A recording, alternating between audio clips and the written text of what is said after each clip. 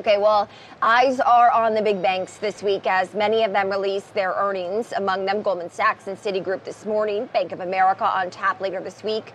And then last week we got JP Chase and Wells Fargo, which both reported earnings that beat Wall Street expectations. The question is now the time to add a bank to your portfolio, one of these stocks? Joining us now is David Bahnsen. He's the CIO of the Bahnsen Group and author of the new book, The Case for Dividend Growth: Investing in a Post-Crisis World. David, it's great to have you with us. What do you make of the results that we got this morning from Goldman and Citi?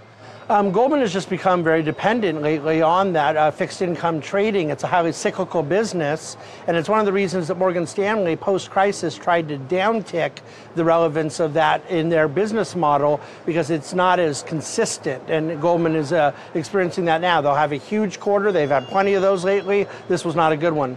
What about last week, JP Chase having that blowout quarter, record-setting quarter? That's right, and I would argue that JP is kind of proof of the opposite lesson. They have very consistent businesses in their mortgage origination, their credit card businesses, and just their basic consumer deposit banking is second to none. But also they're way ahead of the curve on fintech, and they raised their dividend in third quarter last year 40%.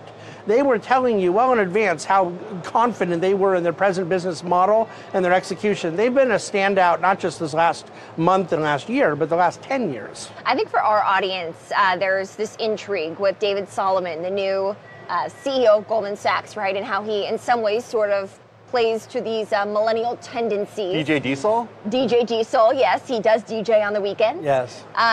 Is this problematic for him now, the second quarter as CEO of this company, that they did have such a worrisome report today? Yeah, no, that's a great question, but it is not. I mean, Goldman is absolutely going to be fine. It's one quarter. No CEO in Goldman history has been judged by one quarter, and none ever will. Franchise is too strong. The talent, the intellectual capital is too strong. They just are going to have a lumpy business model. That's what they picked by design. Take us through the case for dividend growth, your recent book. Why focus on this? What's the thesis behind it? Yeah, the thesis is, first of all, not that it is something we want to focus on now or 10 years ago or in 10 years, but rather all the above. We believe this to be an evergreen principle. It's something I built my career around. We manage $1.5 billion of client capital around these very principles. You go back pre-financial crisis, I think that there had been in that lost decade the hangover from people getting away from the idea that cash flow matters. So that was sort of the aftermath of the tech bust. Then you go into the financial crisis and people really realized how important free cash flow was, not just balance sheet and not just accounting earnings that blew up all the banks. Fundamental, down, and sometimes boring operating earnings that lead to greater dividend growth. So we now, through two totally different decades, one of economic recovery, one of a real kind of stagnant market, we believe that dividend growth has shown itself to be a very solid, consistent way to invest. What about specific companies here, if you can speak to those? Because a lot of the companies that get the attention of our audience and people our age are companies within the Cheddar 50 index. That's right. Companies that may not be dividend players at this point. Or are, at this point is the key word, because I think that if you did a Cheddar 50 index in the 90s, it probably would have had Intel, Qualcomm, Microsoft, these types of companies. Cisco is notorious, and frankly, Apple. Steve Jobs would, I don't think to this day, have agreed to pay a dividend. The fact of the matter is that companies grow up and they become dividend payers. And I believe that that's what you want out of a company, is to get to a point where you've matured your business model so much that the right thing to do is return capital to shareholders. That's the best return you can provide.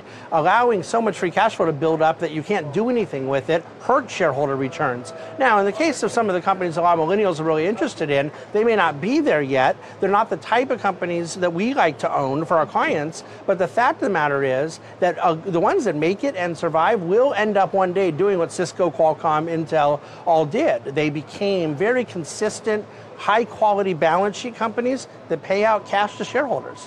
Does the current market, where we aren't expecting a ton of growth this year, does it force companies, growth companies, to pay a dividend to get investors invested in shares? I don't think that that necessarily always aligns. It depends on management.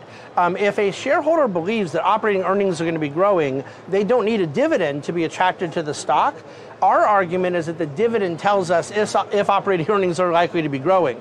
It's a sign from management of their own confidence. Stock buybacks are not, because they can cut them off at any time they want. We don't really even know if they ever execute when they announce one. They don't have to, right? They can just announce a sort of authorization. You don't know what they've done. A dividend is real cash.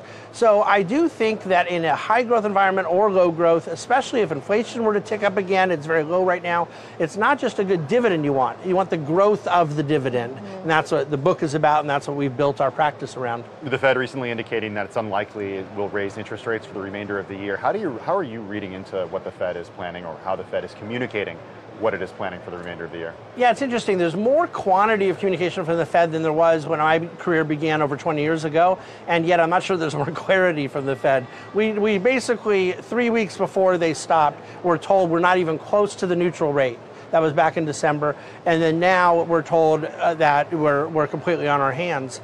The Fed's not going to raise rates this year. I'm not in the camp that they should be cutting, and I'm not really in the camp that they will be, but that second part is harder to forecast. What I do know is that the biggest thing that was really impacting markets was the quantitative tightening, and I don't think they're going back there anytime soon. Okay, David Bahnsen breaking it down for us. He's the CIO of the Bahnsen Group and author of the new book, The Case for Dividend Growth, Investing in a Post-Crisis World. Thanks, David. Thanks, David.